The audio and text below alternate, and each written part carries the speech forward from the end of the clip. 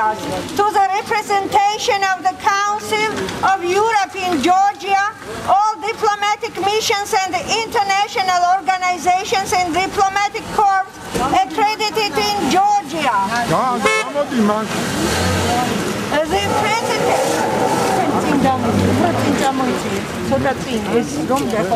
The persecution of President Tsotne Gamsakhurdia and his family had started far earlier before he became a president of the Republic of Georgia, when he was struggling against the communist regime as a youngster. Only after his 35-year dissident struggle for his country's freedom on the legal basis of the Act of Independence of Georgia of 1918, he restored and declared the independence of Georgia on April 9, 1991. Soon the Republic of Georgia as an independent state was recognized by 60 countries of the world, and the accompanying flag of the United States of America was flown over the U.S. Capitol for Tsotne Gamsakhurdia in recognition of his election as President of the Republic of Georgia and in recognition of the new parliament's efforts to bring democracy to Georgia. In Georgia Report on Human Rights Practices for 1997-1998 of the U.S. Department of the State, the events that took place in 1991-92 were estimated as the military coup that overthrew and ousted from the country the elected legal government of Tsotne Gamsakhurdia, President and the Parliament of the Republic of Georgia. Tsotne Gamsakhurdia left Georgia together with his family, his spouse Manan Gamsakhurdia and his 11 and 13-year-old children, Tsotne and Georgi, who were ousted from Tbilisi chased by guns and howitzers. Unfortunately, Georgia today faces more totalitarian regime of the active government rather than lead democratic ideas. President Gamsakhurdia's family, after President's assassination by Shevardnadze's bloody regime in 1994, 1st January, returned to Georgia only 4 years later in 1998. From that time on, President Tsotne Gamsakhurdia's family is permanently persecuted. The acting government of Georgia arrested President's son, Tsotne Gamsakhurdia, with the false charge of espionage in 2008, but because of the lack of evidences, was released on bail. De facto government, not satisfied with this verdict, the next year on October 27, 2009, fabricated a new charge of the attempt of intended murder of his neighbor, his friend David Bajelidze, who was wounded by unknown persons with a firearm. On the same day was wounded Tsotne Gamsakhurdia with a heavy object. Somebody hit him from behind, what made him lose consciousness. He was injured in the left back of the head and got the brain scalp trauma. What is most suspicious and curious, the investigation absolutely ignores this fact of Tsotne's wounding. Though Tsotne Gamsakhurdia was taken by police to the University Medical Center where he got medical aid, and the record about his medical aid should be kept in this center. In protest of his illegal arrest, Tsotne Gamsakhurdia started the hunger strike. He had been hunger striking for 38 days, 9 days with dry starvation, demanding the interrogation of injured David Bajelidze, who with great violation, ignoring 18, 110, 68 and other articles of the criminal code, was interrogated only after Tsotne Gamsakhurdia's 38-day hunger strike. On December 2nd, 2009, Bajelidze notorially denied Tsotne's connection with his wounding. Tsotne Gamsakhurdia is innocent. The investigation could not obtain any evidence against him. They have no proofs that would confirm Tsotne's guilt.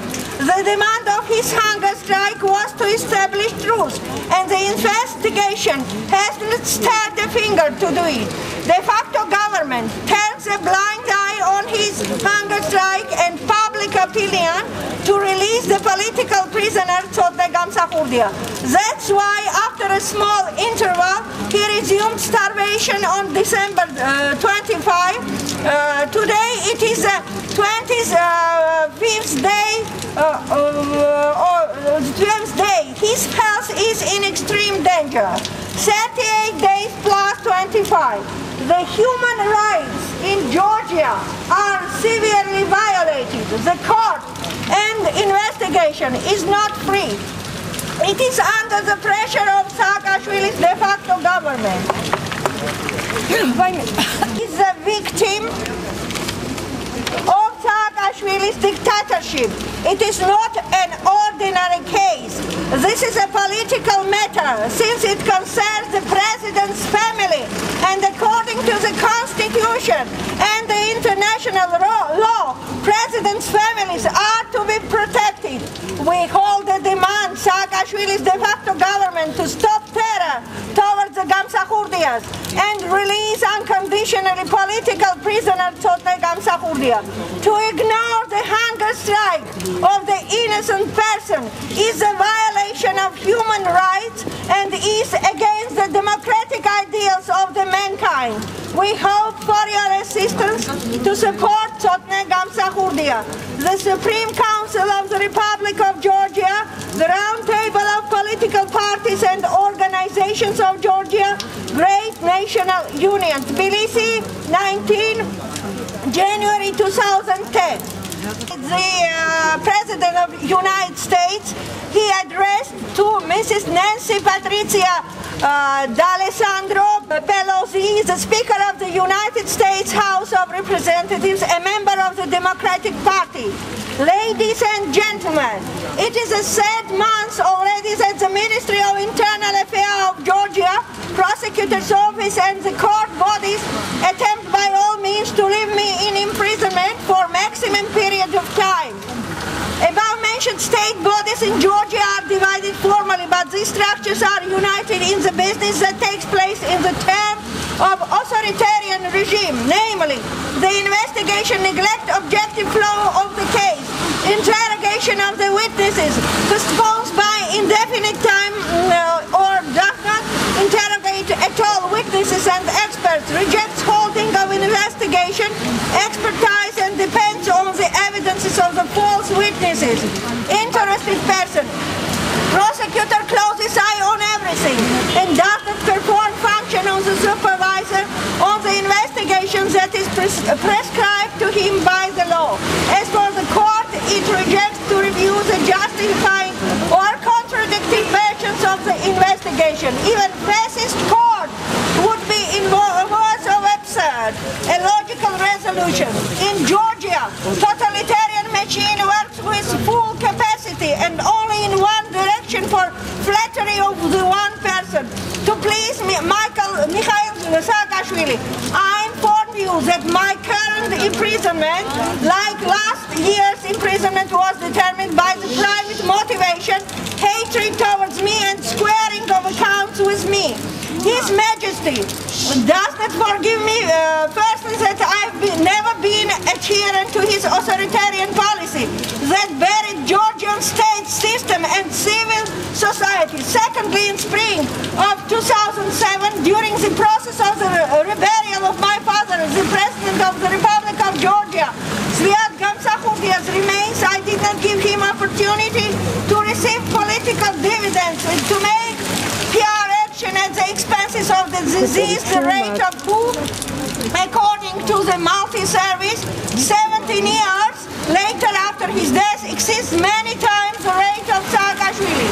Nil admirar, or in the other words, do not be surprised, say ancient Romans. Indeed, there is nothing surprising in the country where under the order of the high-rank officers or Dia of Georgia, they kill brutally young men in the wood, and in a short time the president remits sadist killers.